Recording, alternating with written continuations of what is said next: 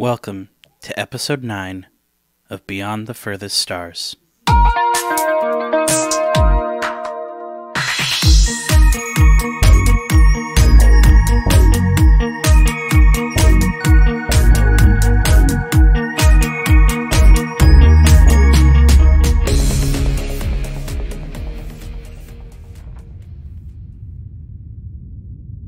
So you come back and Mirak is there with the rest of everybody, except for Zahn, who is in the ship formerly known as the Minos, tearing it apart.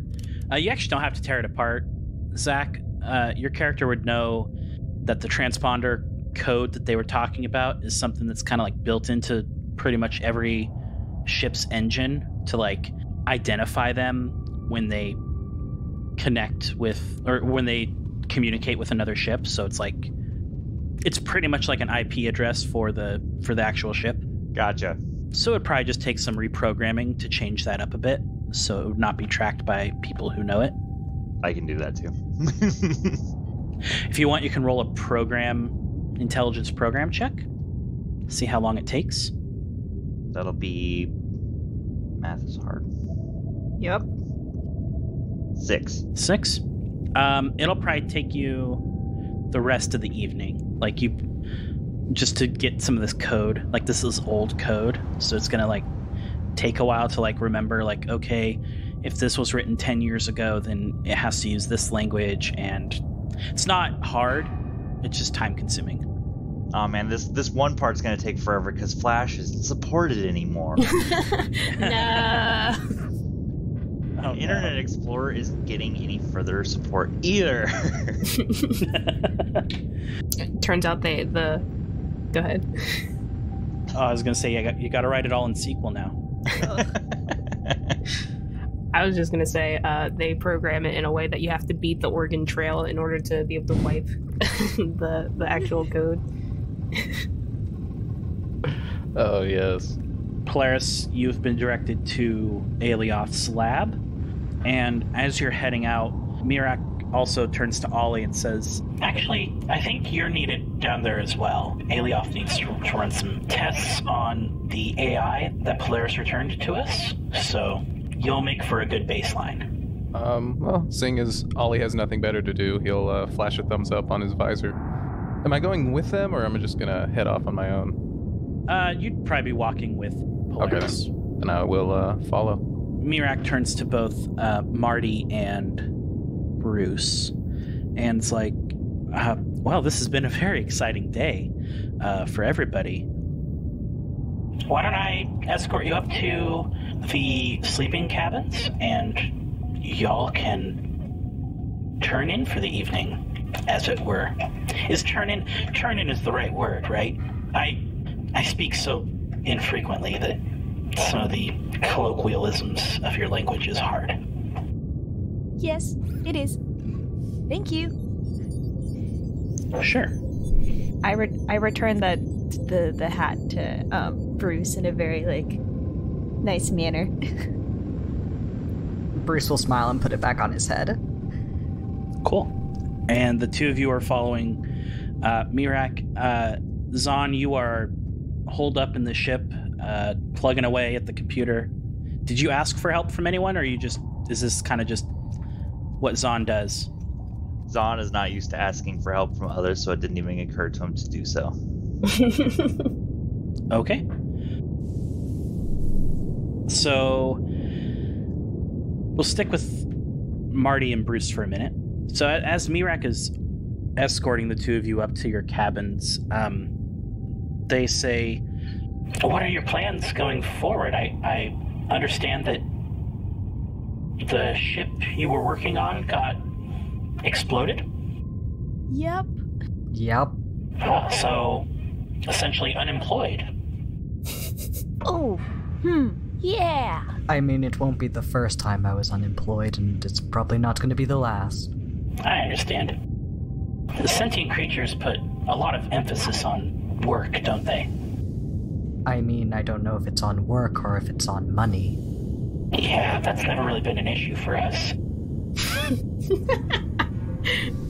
You know, I was looking over the brain scans of Polaris, since he's been traveling with you all, and he may not express it outwardly, but his limbic cortex was lit up brighter than I've ever seen. I think he genuinely likes you folks. And as much as it's going to make all of us uncomfortable, if you would like to stay here for a little longer, I think that would be really good for Polaris. So fucking mean. You know, show him how sentient, organic, and as they say the word organic, you see their face kind of like scrunch up, like, ew, gross. Beings like yourselves sort of act. Well, I can promise that Polaris will get better food if I am around. Got him. And good communication skills if I'm around. Well, that's great. Just give us some thought. Obviously, this is a free galaxy. You can go wherever you want. Did I hear right? Marty? It's Marty, right? Yes. Did I hear you're a medic intern? Yeah, that medic. I was working. So I just graduated, right? And then my first job intern kind of set into the galaxy was. Oh, your residency. I mean, I have the training. I got some good marks in school. So yeah, yes. Well, have you seen the medical bay downstairs? Yeah, it's really cool. Yes. Well, consider that open for your use. And Bruce, I see that you have already found the kitchen, and I am sure that whatever food you make will be excellent. I wouldn't be able to actually taste it, but I'm sure it will be excellent. I think that's a compliment, so thank you. And Bruce is unsure because of the lack of taste buds. And yeah, the two of you are shown back up to the luxury cabins. Do you turn in for the night? Do you sit and chat? Do you go off exploring somewhere else? Yeah, this is a lot for Marty. She's going to turn in for the night, unless Bruce wants to talk. No, I think Bruce is actually going to prepare maybe some dough to rise overnight before turning in for the night. Yes. But then yes, he'd go to bed. Okay, cool. We will flash back over to Alioth's lab real quick. Polaris and Ollie, you come into the workshop, and inside you see that Hermes' AI core is hooked up to a set of computers and monitoring stations, just in the middle of the room, cords and wires are everywhere.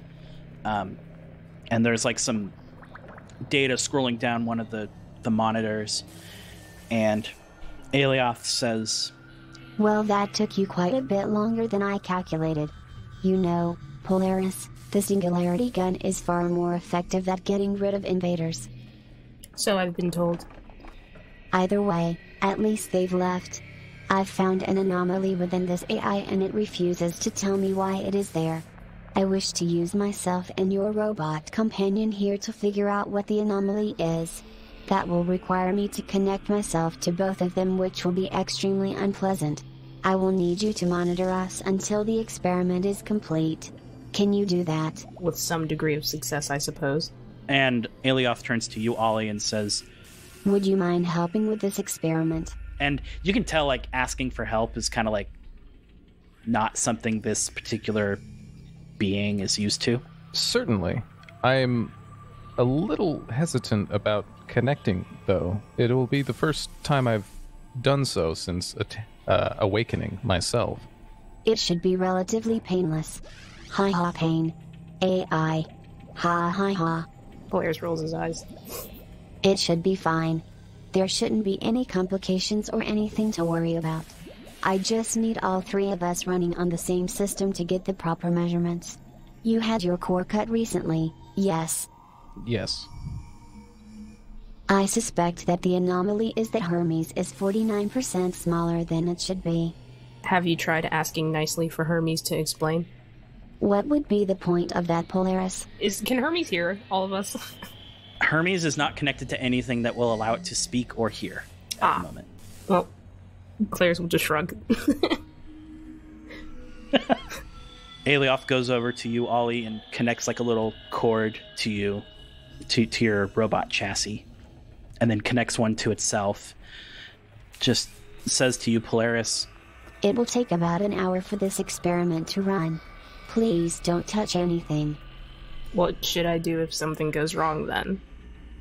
If anything goes wrong, just pull the plug. So I'm allowed to touch anything? You are allowed to touch one thing, and that is the plug that is plugged into the wall. Claire throws up a thumbs up. Alioth rolls aside. And there is a flash of light from Hermes that happens. It's a little bright, kind of illuminates the room a little bit. And this experiment is running. And Polaris, you see a bunch of code going up and down all three of these monitors. Is there anything you'd like to look at while this is happening, or are you just gonna kind of sit and do your own Polaris thing? Probably sit and do his own Polaris thing, because Polaris doesn't know anything about computers. I have nothing in program. Cool. I just wanted to give the opportunity. Sweet. Ollie, so robots don't dream, right? No. Well, they don't sleep. But when I'm off, I imagine that it's just blackness. Yeah. When you're outside your robot chassis, you're aware of your existence, but like you're not connected to any visual processor, so you can't see anything. Even the idea of there being blackness is not even possible because you're not visualizing it. But you can typically recall memories and analyze your core and access data that you've downloaded. Normally, it's nothing remarkable and kind of just is a series of ones and zeros that you interpret as memory. When this analysis machine turns on, you're suddenly somewhere else. You open your eyes and look down. You have hands, human hands, 5 fingers on each, wide palms, and in this memory vision thing, you step out of a pod of some kind and walk through this lab with no signs of life, but a lot of beakers and experiments running and containers with chemicals in them, computers and machines running analyses. After a few of these rooms that this body walks through, you enter a room labeled database. You step through, and this room is lined wall to wall with massively tall computers that are buzzing and whirring and running thousands and thousands of calculations every second. It would make even the largest capital ships seem tiny in comparison with how vast this cavern is. You walk through this room and arrive at a terminal. Your fingers work quickly as you check the status of a download that began several weeks ago. It's finally marked as complete. You pull 2 USB flash drive type data sticks from the terminal, and then a few clicks of the mouse, and you have activated a special program hiding deep in the recesses of this system's files. The codename of this program is called IASO. You engage the file and walk away, holding these 2 data sticks in your hand. An alert sounds in the background behind you, and somehow you know that you have exactly 3 minutes to get to the ship. There's then some static, like this memory has been altered or is incomplete. And when it picks back up, you are in the pilot's chair of a massive ship, but you don't hear anyone else around you. And the ship is taking off from a planet, and Out the cockpit window, you see smoke filling the sky, and there are fires in the distance that you can see burning. And right on the 3-minute mark, your ship is ascending high into the atmosphere. The ship radar registers the destruction of every single fission reactor on the planet. And as the planet burns behind you, the vision fades to black.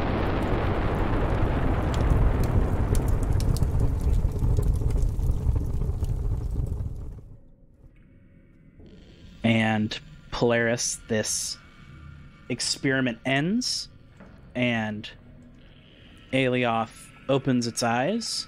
That was vastly unpleasant. These AI cores are far too chaotic. Ollie, you come back online in your own body again, having experienced this memory of some kind. Ollie's going to kind of shake himself as he reawakens. Be like, that certainly was an experience. What was the name of the gentleman we observed? Alioth turns to you and kind of looks puzzled. What gentleman was that? The gentleman who activated the IASO program and then made his leave. Alioth just stares at you for a minute and slowly blinks. I have no idea what you are talking about. Perhaps it is a glitch or something that Hermes can inform you of later. Yeah, Ollie will just make a contemplative noise and then have ellipses going in a line across his eyes as he's thinking. We will leave the workshop for a moment, and we will come and visit Marty. Marty, you are relaxing in your room. You've had a heck of a week. How long was your residency on board the ship before you had to leave? I feel like it was maybe a month, but it was just me sitting there and no injuries happened unless it was a very small scratch. Paper cut. Yeah, it was a paper cut. That, it was it wasn't anything serious. So it was just me sitting there being okay, it's happening for a solid, the equivalent of a space month. Sure. Okay. Cool. So, yeah, you kind of think about this past month and how it's been going, and your mind kind of wanders back to the night of your graduation from med school on Amera Manila. It was a grueling few years of school. You spent nights hunched over your reading materials. Weekends were spent volunteering at care homes and hospital wards. You memorized the anatomy of well over 300 different sentient species, memorized blood types, practiced skin grafts, and even had to spend a whole semester handling cadavers. All in all, a pretty whirlwind experience for most med students.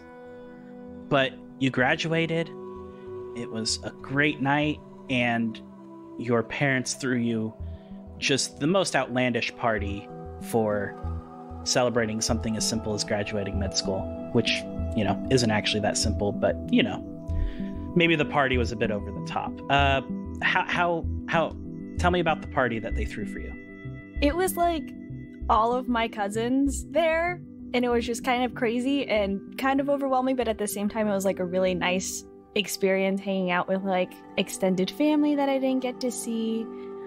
Not the first medic out of the family, but it's this is still this is our celebration for every one of the kiddos that has a degree in the sciences. And she remembers helping make all the foods, making food for 50 people, so she's used to the big quantities. There was a little talent show with all the younger cousins being ready, showing off their little skills and trying to keep really excited party going. Maybe some karaoke every so often. Marty sat in the back because she didn't want to sing, and that was the party, hanging out and just good vibes.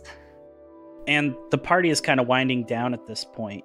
Your father, Duke, is cleaning up the last of the food from the table, whistling one of his favorite tunes while he does it. Your mother, Mina, passed out on the sofa after all the laughter and dancing and singing and partying, and just got tuckered out and just, fell where she was, at the end of the night. And it's down to just you and two of your cousins who have moved the party to the basement, to not disturb the people who might be passed out from food comas elsewhere in the home. Mm-hmm. What are your cousins' names? Ava and Emily. So the three of you are just kind of sitting and laughing. Does Marty drink, or is Marty cool straight edge kid? She tried it. She's one of those that's like, I'll try it, and then hated it. Like she'll like do like maybe like 2 sips of something and then go straight back to water or like soda. Yeah, so instead of like actual like liquor or anything, you and your cousins are sitting downstairs drinking some sparkling cider, right? Just having a good old time. And Ava turns to you and saes, Dr. Marty, are you a doctor now? How does this work? Like, do I call you doctor? No, Marty, do I only call you doctor if you're... You don't have to call me doctor. I'm okay with just Marty. Doctor seems weird. Well, no, it's right, but at the same time, you know what I mean? Like, I don't need the official, like... I do need the official title. I did work a long time for it. No, Marty's fine. Emily sighs and it's just like, Ava, I've explained this to you. Yes, she's a doctor because she graduated med school. They gave her the fancy paper. Now she gets to start residency. But you only call her doctor if she's being a doctor to you. And Ava's like, are you sure that's how it works? I'm pretty sure you have to call everyone a doctor all the time because that's like their name. Like, Marty, your first name's now Doctor, right? No. It's still... I did not have a name change. It's just in addition to the title. And Emily is like, well, either way, a toast. A toast to Dr. Marty Bakanawa. May all her patients be healthy and never actually need her services. Which is kind of ironic considering where you end up. Yeah. And Ava toasts to that as well. Marty, did you toast with your cousins? Oh, of course I did. And the three of you laugh and are having a good time that night. And eventually, everyone passes out. And high above the skies of Amera, Manila, a shuttle enters the hangar bay of a battleship called the Eos. And unbeknownst to you, your home will never be the same. And that is kind of the thought that you're left with as you're kind of ruminating on the way this past week and past month have gone. And you remember just how anxious you were the next morning waiting for your assignment for residency. How does Marty handle stress? Like when she's in a stressful situation?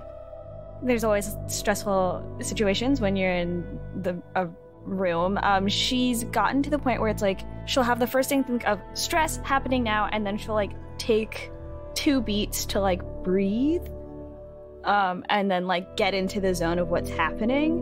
When it's like in the medical field, if it's like just stress in general, she'll just start pacing, in general. So she's in this situation, she's pacing, waiting for her residency. Cool. Yeah, so you're pacing in the living room of your home, waiting for the notification on your datapad to come through about where you're assigned, right? And your mom comes into the room holding a couple cups of tea, right? And holds one out to you and just says, Marty, don't worry.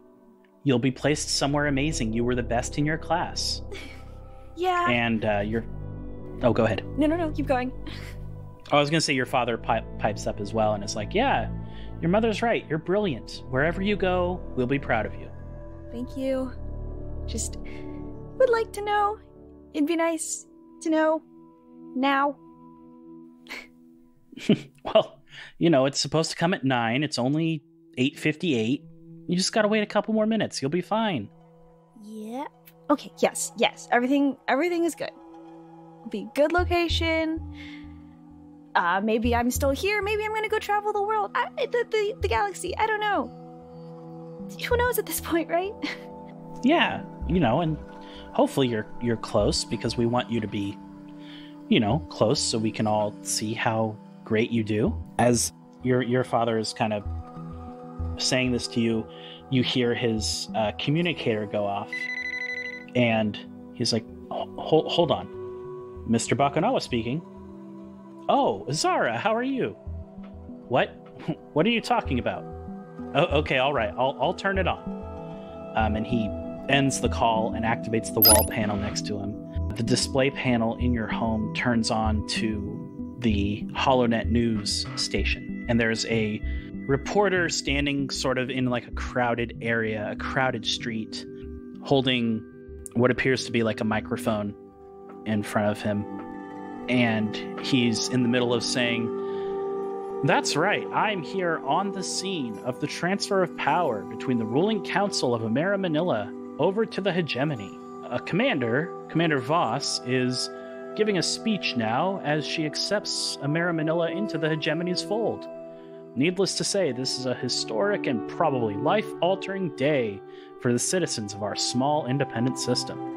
And the person that you would eventually come to know as your commanding officer is giving a speech, but Marty, it's all kind of drowned out in this memory, because at the same time that it switches to that speech, your data pad goes off with a notification for your next assignment. You've opened it and read it, and the words are burned into your memory as you sit there, and it says, "Welcome to the hegemony. As first in your class, you have been assigned Chief Medical Contractor. The hegemony ship Capital Warship Eos. Welcome." And a big smiley face. Yay. And that's where your flashback ends. As you eventually fall asleep, kind of ruminating on just the mess that has happened the past month. How does Marty feel about that, like, as she falls asleep? Well, Like, is it good memories? Is it, like, overall, are you, like, kind of, like, happy with how it's turned out? It was always like the family's a big thing for her, so it was like she was happy. Every time she like thinks about her residency, she'll always just think of like those moments before leaving. So like just the family moments, and then be like, "Oh yeah, that thing happened. It's fine.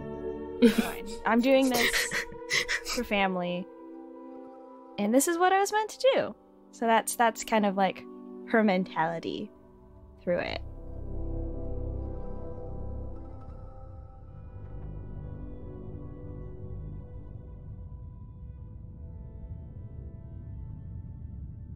Zahn, we move over to you.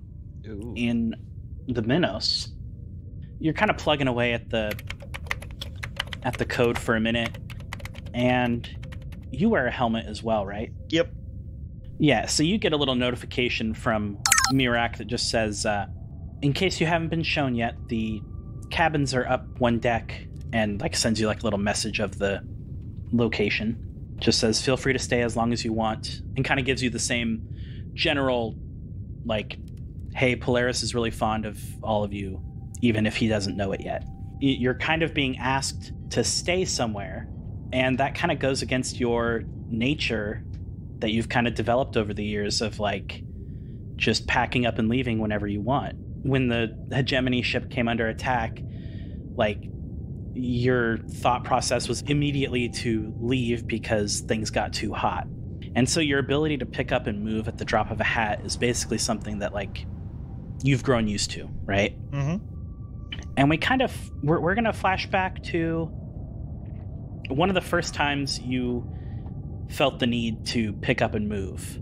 Not the very first time, not the time you ran away from home, but rather it was your first job after leaving home. The cargo warehouse on an asteroid in the Olympia system.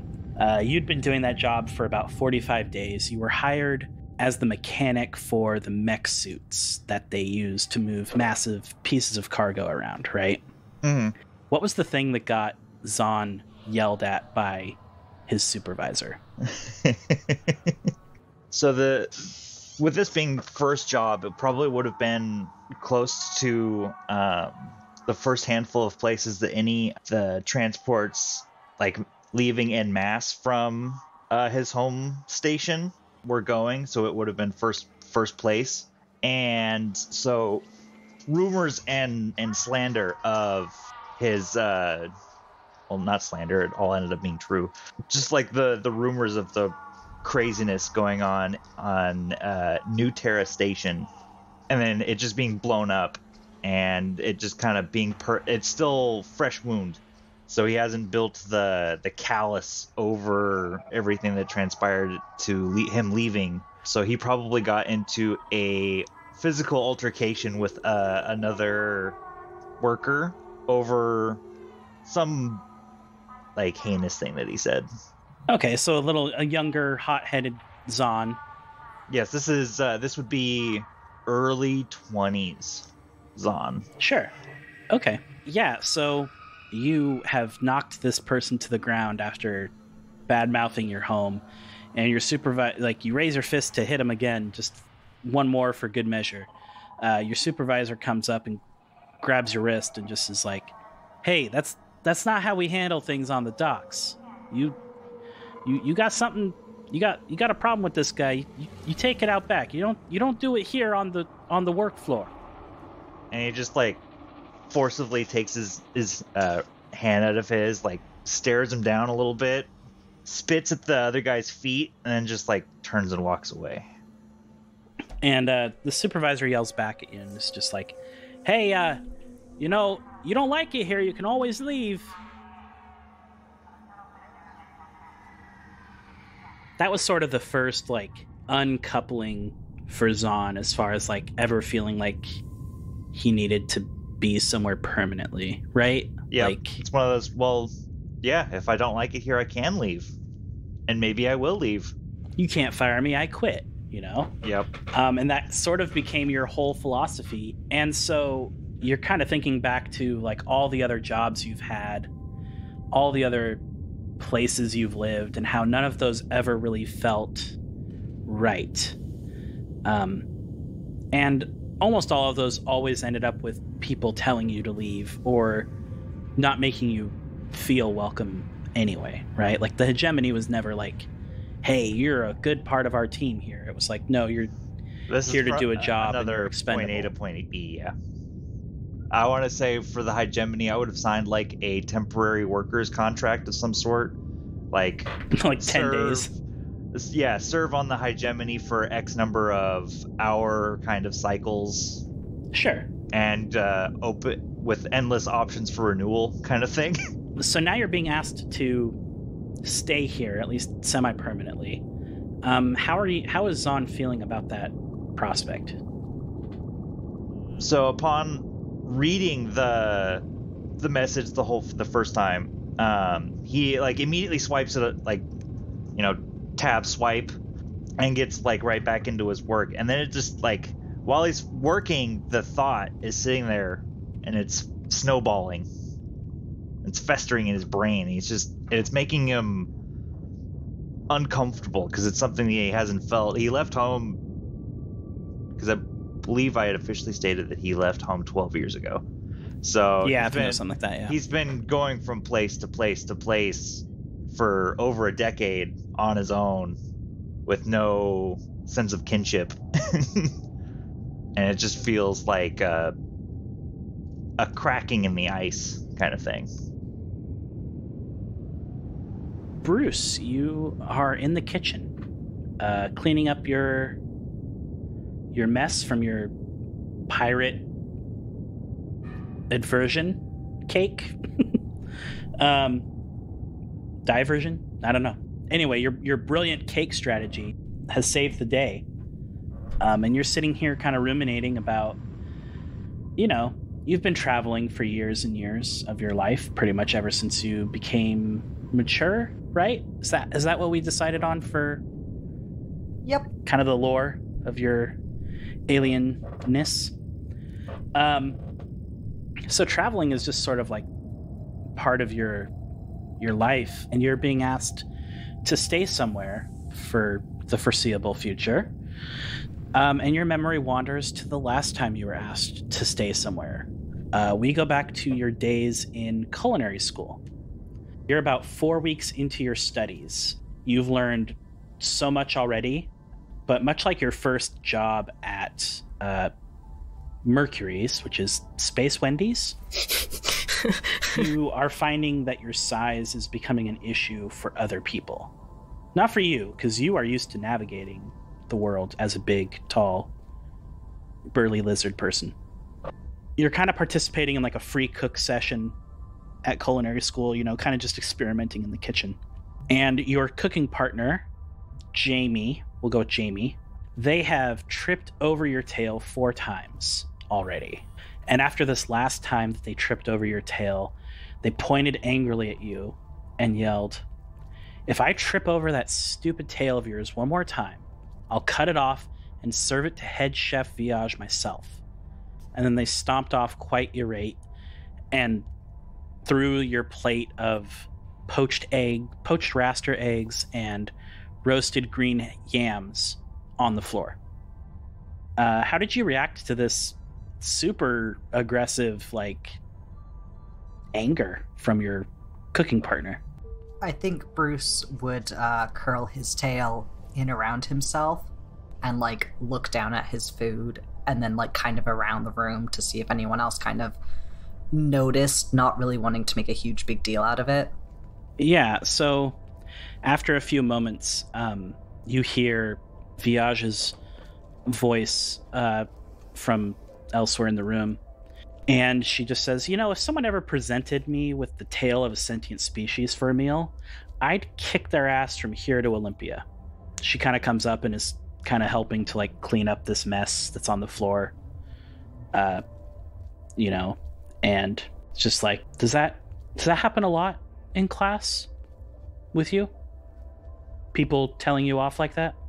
Bruce will kind of keep his head down, as much as he's tall and big, he kind of shrugs, so it's you're not really sure that he has a neck or not, and his shoulders almost all the way to his eyes, and he just kind of looks down at the plate and he's maybe a little bit. Well, hey, it's okay. It's just a couple spilled eggs and some yams. It's no big deal, right? Can pick it up and try again, right? I'm just not sure that the kitchen is made for people like me. She kind of chuckles a little bit and it's just I mean, I can make the kitchen bigger. We can move these appliances around, make it more accommodating for you. Bruce, I've met a great number of scaff in my day, each one of them fantastic chefs. But they never felt like they belonged here, and they took off after just a few weeks. And I just want to say you belong here. You are a great chef, and if these eggs weren't on the floor right now, I'd probably eat them. They smell really good. Well, I hope so. I wanted them to be the perfect eggs, but I can always try again. Stick around, because I promise you'll have a greater understanding of food by the end of your time here, and a better understanding of yourself. So why don't you take the rest of the day off and kind of decompress. I'm gonna go find Jamie and tell them to come clean up the mess that they made. And you know what? I thought of the perfect lesson for tomorrow. Situational awareness in the kitchen. And she whistles off to look for your cooking partner. And Bruce, you have a lot of fond memories of your culinary time. And this particular memory sticks out because it was one of the few times where your urge to move on was sort of overridden by the kindness and acceptance that another person showed you. Yeah, and that's kind of the memory we leave Bruce with as he cleans up and goes to bed. So it is a new day. Polaris and Ollie, after the experiment last night, Alioth gave you Hermes' AI core and suggested putting it back in the ship so that it could have more to do than just being hooked up to Alioth's lab for the day, or for the night. What did either of you end up doing with the core? Polaris probably would have put it back in the ship unless there's like something else to put it in, but Polaris probably would have asked about having some sort of way to have Hermes with them in the comms, like in the comms of everyone's thing, or if he could like put Hermes into his helmet, because his helmet is essentially a computer. Yeah. Alioth, so when you asked Alioth that, Alioth just said, check with me in the morning, I'll have something for you. Thumbs up. Yeah, kind of like a Cortana Master Chief situation. Yeah. Sweet. Cool. So anyway, it's a new day. Zahn, did you end up passing out in the ship, or did you end up going up to the cabins? I ended up passing out in the ship. That's fair. Yeah, so Polaris, last night, when you came into the ship to put Hermes back, you saw Zahn kind of just curled up next to like one of the computer stations in the bridge, like, you know, kind of hunched over the keyboard, sleeping. You kind of look over a little bit, and you do see that the code is finished. Like he altered the transponder code for y'all, so one less thing you have to worry about. Nice. Polaris probably won't move him, but Polaris will at the very least get a blanket and put it on him. Yeah, there's plenty of blankets over in the crew quarters area. Heck yeah. Aww. And he'll probably leave like a note that says, might want to make a habit of actually sleeping in a bed. He's still got like his full gear on, by the way. Yeah. Like helmet. His backpack is next to him, like leaning on his leg. Yeah. Like, Just a mess. just everything instantly within reach. Yeah. And other than that, y'all wake up the next day, and Hermes is connected to your little ship and sends a message. Basically, kind of connects to the comms of the Ursa Major, and just says, Hello, crew. This was a very fun visit to the ship, but may we go back out and explore some more things? Hermes is like a cat that like wants to go outside, and you're like, no, we can't go outside, buddy, not yet. Polaris would put in chat, because is it on the comms or like an overhead speaker, or is it like text form? yeah, it's like an overhead speaker for the whole ship. Okay. Cool. I'm glad that Hermes has access to that. Polaris will send a message in chat and just say, where do you guys want to go? The crew Discord. Yeah, the crew Discord. Where do we want to go? Shopping, that's where we want to go. Oh yeah, shopping yeah. montage. We had a list of things we wanted to do, right? Did we make a list? I thought we were just gonna raid the workshop of here, and also Oh, fuck they with have the 3D printer thing too, yes. the 3D printer thingy. Yes. Oh yeah, fix the factory.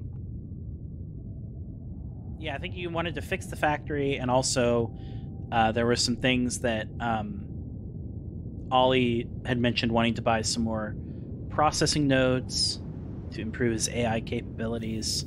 Yeah, that's the only way I can get more And effort. then y'all have 100,000 credits that y'all can burn through. Like that.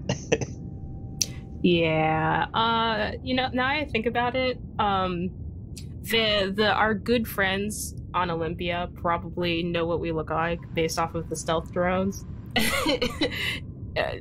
We might want to find some sort of way to conceal our identities while we do day-to-day activities.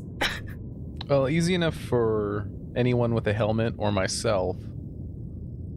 Bruce is pretty recognizable. Yeah. But Bruce with a mustache. We could get Bruce a mustache. No, I am not Bruce. I'm his evil twin. Hear me out on this.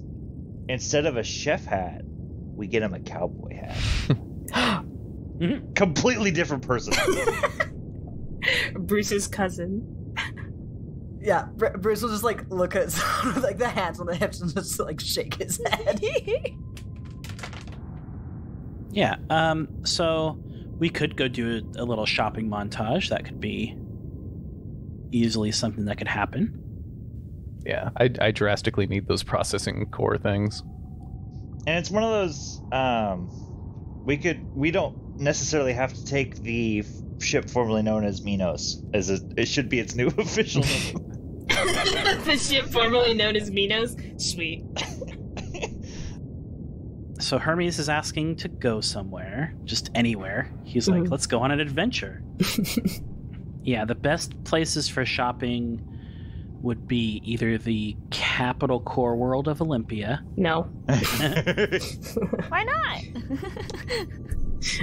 We made enemies of a very powerful family there. There is a artificial asteroid belt that's like a service station that has like all kinds of like weapons and engine boosters and all kinds of cool stuff. There's also illegal space racing.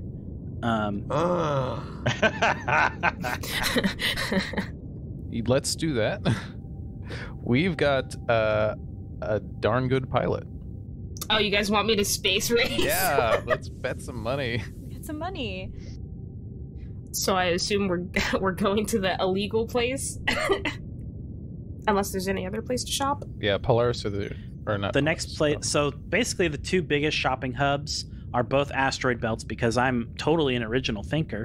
So the second one is X4Y1, which is basically like another asteroid belt, but it's more like it's like shopping center plus Vegas. So do we want to go to Space Vegas or Space Disney World?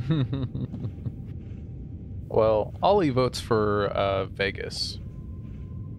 I vote Vegas as well. Everyone cool with I wanna see Vegas? some drifts. I want to see some drifts, man. Yeah, alright, I guess I'm gonna have to drift over there. Sounds cool. Vegas drift, let's go. Let's go. Alright, we gotta take Hermes out for the walkies. Hermes wants walkies, and then he's gonna want puppies. And we're gonna have to tell him immediately that he's too big for lappies.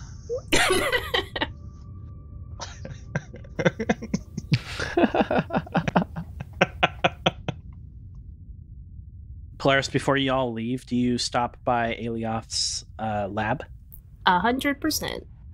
You come into the lab, and Alioth is actually nowhere to be found right Sweet. now, which is a bit out of character for it, but that's okay. Sitting on the desk there is a small little disc and then 3 little earpieces, and there's a note that just says, put the disc in the ship with Hermes, give the earpieces to anyone without a helmet. Sweet. Players will take that and also send a message to Alioth saying, basically just saying that he took the stuff and that they're heading out. Do the earphones require touch activation like every single spy movie ever? Come on, Zach. Of course. Of course they do.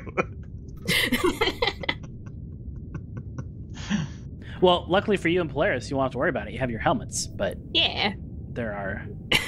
Wait, did I count that right? You said 3. There should be 2. Because Ollie, I don't think Ollie has ears. No, Ollie can just... I just tweeted you with my brain. Exist. jacked in. Exist. Yeah.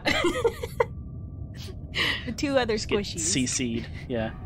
I mean, Zahn doesn't have it. Zahn doesn't have his helmet built into his suit yet, so it's good to have a backup. Fair. Yeah, there are still 3 just to account for 3 squishies. Sweet. Yeah. Cool. You all come down to the hangar bay. As you walk in, you see the ship formerly known as the Minos is like the little laser cannon is like shifting back and forth. Oh my god. Like just like slowly targeting things like off in the distance, like not Jesus. firing obviously, but just like We definitely need to go to an asteroid belt so Hermes can get some target practice into I imagine on like the ship's command prompt or something, it's just like pew pew pew. Nice. Also, I did shorten the ship formerly known as Manos down to TSFKAM, so... Tiscam. Tiscam. Yeah. All aboard the Tiscam. The Tiscam, yeah. Yeah. Do y'all get on board? All aboard. Oh, do we still have the ATV thing in the in the ship? Oh, Oh absolutely. yeah, I think everything's still in there. Yeah, I was gonna say. So that's what I was gonna ask about actually. Yeah, is there anything in the cargo hold that y'all want to leave behind, or do you want to take it all and try and hawk it all? I don't know. ATV. Zon's initial intention was to hawk the ATV. Yeah. If everyone I mean, we else can. like convinces them to like, Just having 'cause we one. might need it. I'm assuming it's a one-seater. No, it was a full party. Oh, thing. really? Yeah, I think you can see 8. I think is what the book says, if I remember. It's either 8 or 6, but I think it's 8. Mm-hmm. Well, let's see what we can get for it. Hell yeah. And if the price is too low, we'll just keep it. Sounds like a plan to me. Is it a speeder or does it have wheels? It's like a hover. There are still... How many chassis did we get for Ollie? Do we want to keep all of those on the ship, or do we want to leave, like, 2 here? I think you got 4 of them, and I Yeah. think they're Yeah, all... I'm gonna want to fiddle and repair them. I'm probably gonna cannibalize the duplicates to, fully repair if I have to, and Okay. hit them up with all the chips. Especially, I'm gonna make one of them a combat bot, the security one. Put the Arnie chip in it. Yeah, alright. So are we keeping all 4 on deck so that Ollie can work on them as we're traveling? Yeah, we Yep. can do that. Cool. I imagine they don't take up that much space. No, they probably wouldn't take up that much space. I don't know what else is on the ship that we would have to offload, so... Yeah, so there's the ATV. You got 2 little hover bikes as well, and then 4 little robot chassis. Wait, we had hover bikes the there's- whole time? No, those were also pulled from Winston's wreckage. I completely forgot about those. Is the ship at capacity for holding stuff? Currently, yes. Okay. Let's leave one of the... Do we want to leave one of the hover bikes here? Or both? Let's leave one hover bike. Yeah. Well, I don't know, we could leave Okay. the big one, take the 2 small ones, and sell them. Weren't we going to try and sell the big one? Yeah. I don't think keeping any of them would be... Because if we're not going to keep the big one, I don't think keeping the smaller ones would also... Well, True. I'm thinking of situational moments where having the singles might be useful. Yeah, but they can't fit all of us is the problem. how many? How does? Is it one person? One humanoid can be on the things? Yeah, the hover bikes are a 1-person capacity, I believe. Let me double check the book though, just to make So sure. not like a normal sized being and a smaller sized being. I'm sure you could probably fit like a Marty and a Polaris on one, but like probably Bruce would probably take up a whole. One hover bike. Yeah, so we would have to have 3 Yeah, or 4. Yeah, so hover cycle is listed as 1-person crew. Okay. No motorcycle for Bruce. Oh, Yet. heck yeah, we gotta get. I mean, we gotta you get could- Bruce a chopper. Is that what it's called? I feel like that's what a helicopter is. A big old hog with some ape hangers. Yeah. Yeah. I think the colloquial term for motorcycle is a chopper. I think I've heard that. Definitely one of the many nicknames they have. Okay. Just making sure.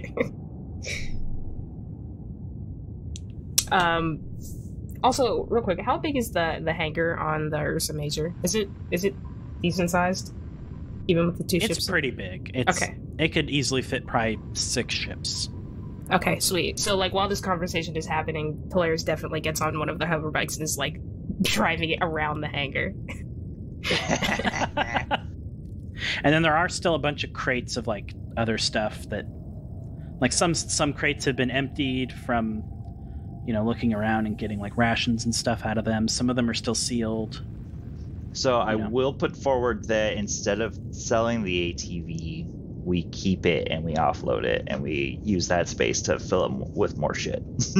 I agree. Yeah, okay. I mean, we could probably get another ATV to put in that space. Right? Let's just have an Or, ATV collection. I'm just thinking ahead to getting like a bunch of salvage and scrap so I can start modding the fuck out of the ship formerly known as the Minos and all of our gear. Oh yeah, I'm excited. It sounds good to me. I mean, if we get the factory up and running, I mean, you know, parts won't be too much of an issue. But we do have to get it up and running, so. Indeed. Let's get a shopping list to how we can help fix it. Oh, yeah, that might be important. So are we offloading the ATV then? Yes. I would say I would put forward yes. Okay. And then are we trying to sell the hover bikes? And then we'll save one hover bike. Okay, so we're offloading one and offloading the ATV, correct? Yes. Okay. We players will just the one that he's riding around in will just be the one that we offload. Perfect. Let's keep all the cargo on. Sell all of that. Sweet. So offloading one bike, one ATV. Do we want to keep the empty boxes that are in there?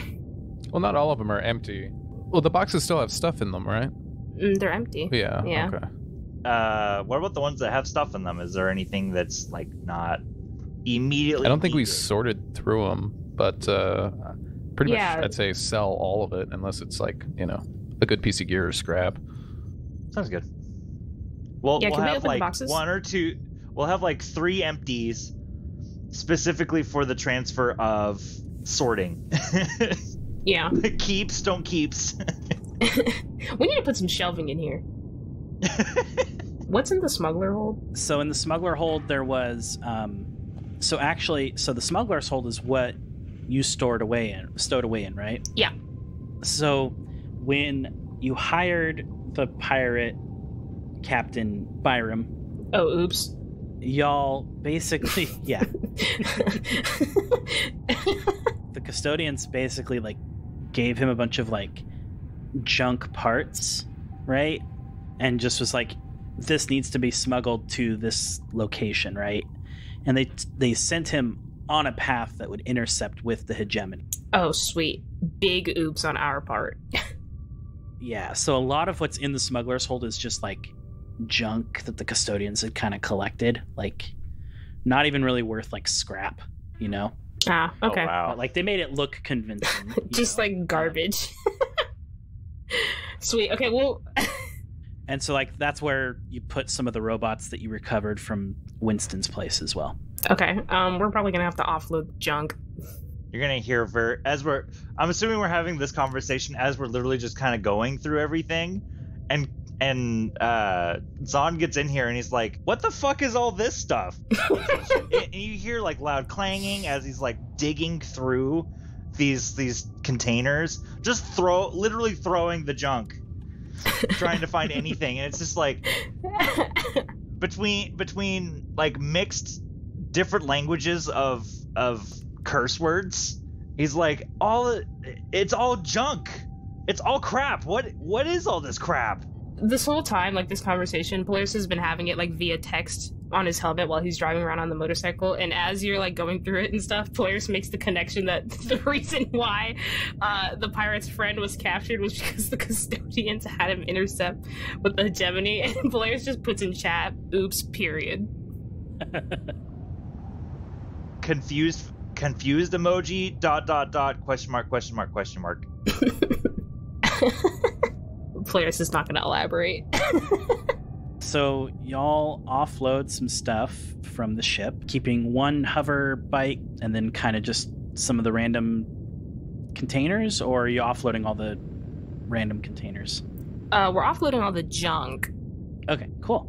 So y'all are which asteroid belt are y'all gonna head off to? Vegas. Or yeah, the one with racing. The one in Quadrant 2. Okay, I'm just like, wait, which one? Yeah, I realized, oh yeah, there are 2, and we're just calling it Vegas. Cool. So the the more dangerous one or the less dangerous one? Sorry. Is Vegas is the one in Quadrant 2 the more dangerous one? It's the one in Quadrant 2 is the one that has like fairly legal stuff and just like rumors of illegal things going on. Oh, I thought that was the one. And the other one. Yeah, the other. The one in Quadrant 4 is the one that explicitly has illegal things going on all the time. Yeah, we're going to the illegal one. Okay, cool. So you're in the bridge of the ship. Does anyone sit in the captain's chair yet? Nope. Not my job. Yeah. Nope. Okay. Nope. Not my job. Not my job. Cool. You're sitting there. Hermes comes online and actually projects a actual image of a tiny little alien dude, like the stereotypical alien that we would think of. Which one? Tiny little. We're in an age little now green where men. they're like 14. The little green men, a big round head, green body, and big black eyes, and it projects itself into the captain's chair. Perfect. He's just gonna look at it and just be like, Hermes, I don't know if I should be offended or not. Is that meant to be me? I don't see a tail, and it looks pretty small. Oh, not at all, Bruce. I did not mean to offend you. I was simply trying out a new form that Alioth provided me. Well, who said you could be captain? I just assumed that since no one had sat here yet, that I could sit here, as it were. You don't even need to sit. You're the navigator. You belong at the navigation station, which is inside of the computer. He's like waving his hand around, like, and then the navigation console thing over there. Zahn, have I done something to offend you? No. I see. You are uncomfortable with an AI being the captain. I just, it's not specifically that you're AI. I just think that we should all see ourselves on a very equal basis here. Oh, I understand. Level the playing field. Very well. The projection disappears, and you hear Hermes say, Where are we off to today? Whenever we're out of the ship, Hermes projects themselves onto the captain's chair and starts Fortnite dancing. What is it called? Is it just an asteroid belt? Okay, Sherman, name this place. All right, to the random. Since you're leaving this to me, random generator. I don't know. Random name generator gave me places like Gameville. What? Bragos. Bragos. Okay, cool. Yeah, so you select on the little navigation map Bragos, the asteroid belt that has a very unsavory reputation. And Hermes says, Oh, yes, that sounds like a great place to learn new things about the galaxy. yeah, so Polaris, do you manually pilot the ship out of the Ursa, or? Yeah. And then when we're actually away from the Ursa Major, players will let Hermes take over because he has to install the disc. Yeah, so you install the disk as Hermes takes over and engages the spike drive. The disk basically downloads software that connects to the software. It basically clones the software connected to your helmet, and basically allows Hermes to jump from the aperture that the AI crystal is stored in to a device with similar software, but with only a range of about 100 meters. No, sorry, 100 kilometers. 100 kilometers, my bad. We did remember to lock Polaris' ship to the ship formerly known as Minos, right? Oh, are we bringing my ship? Okay. Yeah, because it's an option to drift. We don't know what the drifting racing situation is. Gotcha. Okay. Yeah, sure. I was gonna hand wave that. Yeah. Okay, sweet. Yeah, you're able to clamp your strike fighter ship to the Tiscam, and you set off towards this little asteroid belt known as Bragos. It's a pretty quick trip, all things considered, a day or so in space. Nothing too exciting. And you finish the jump out of the spike drive and come into the asteroid belt. And it is a wonderland of chaos here. On your radar, you pick up several clusters of ships, sort of like almost look like they're on the outskirts of the system, and they're moving in like a pretty predictable pattern. Looks like they're racing. And as you're coming into the system, you see an explosion in the distance, and one of the ships drops off of your radar. And the ships continue flying. And on this on the prominent asteroid belt is just a cluster of like really thrown together buildings and facilities. There are some little atmospheric domes that kind of contain these buildings so that there's actually some breathable atmosphere here.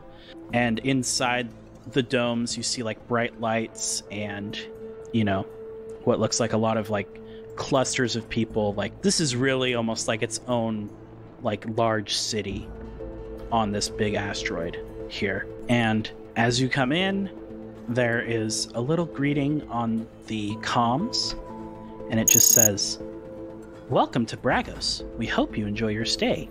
All forms of money are accepted here. Have a nice day." And that's where we'll end it.